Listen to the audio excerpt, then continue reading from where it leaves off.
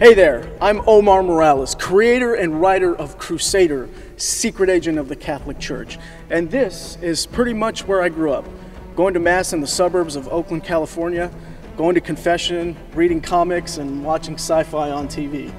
Now, it's interesting, when I entered Catholic school way back in the 80s, I didn't speak a lick of English, so to make it this far in a storytelling competition is really a special honor for me, because watching sci-fi and reading comics, that's how I absorb the language.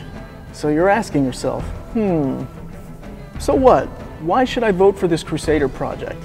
Well, first let me start by saying this. I try not to pull any punches on the church and take a good, honest approach to the good, the bad, the ugly, and even some of the funny stuff about it. At its core, CruZader is about old world tradition trying to stay relevant in today's complex world. Now, CruZader draws his power from ancient relics of the past, like the Spear of Christ, but he also has this really high-tech laptop. On the one hand, CruZader has the Pope in his ear giving him his orders. And on the other hand, he has to babysit his co-pilot Fox, who is just this womanizing, partying booze hound. And I think people can identify with it because it's part of the daily struggle of life. Do I listen to the angel on this shoulder? Or do I maybe listen to the devil on this shoulder?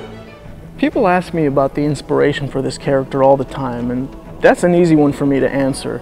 I just think of myself and my own battles with sin, and then the reconciliation and the remorse that come with it.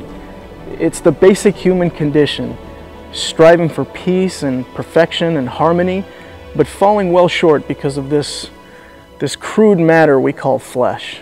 That's it in a nutshell. CruZader is a complicated ride.